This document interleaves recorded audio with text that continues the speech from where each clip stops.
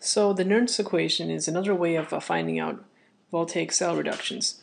So we know that the delta G, which is the Gibbs free energy, is equal to the delta G initial plus RT line Q, where Q is the reaction quotient. And the way you solve this problem is that you know that R, if you want to find the energy of the electrical potential, you would take the initial electrical potential, subtract that by RT divided by number of moles times the Faraday's constant times the line of Q. Now what you have to keep in mind is that, well, here's a more simplified version of it. Here's electrical potential, subtract that by the Faraday's constant, well, RT, which is right here, divided by NF log Q.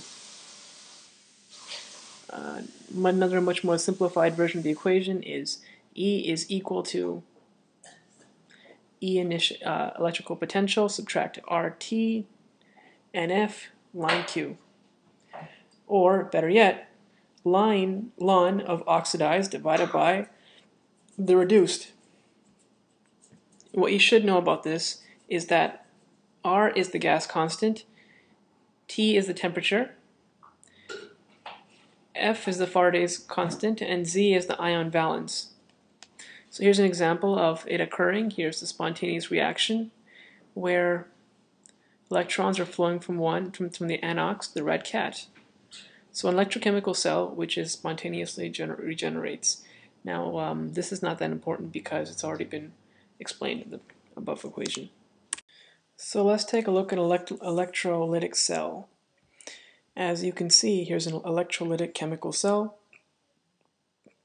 The oxidation reaction here, anox, will go up here to the external load to the cathode, which is electron poor.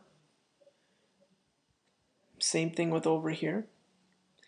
You'll notice that the anode is over here.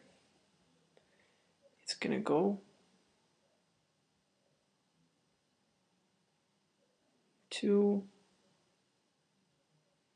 the cathode reduction.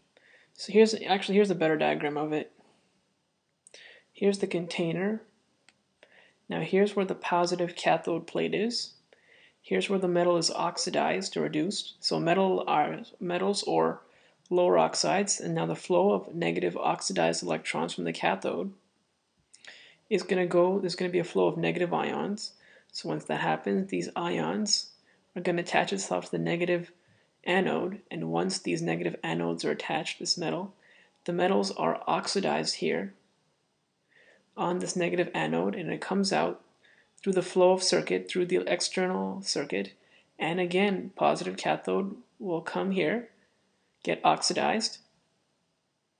Metals are metals of lower oxidization. There's going to be a positive and negative ion flow.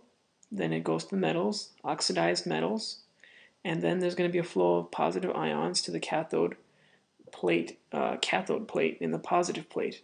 Simple as that. It's very similar to the galvanic, except that, well, yeah, there's going to be both sides have oxidized metals, except the positive cathode is going to send some anodes, some negative ions, while the negative plate anode will send some positive ions to the cathode.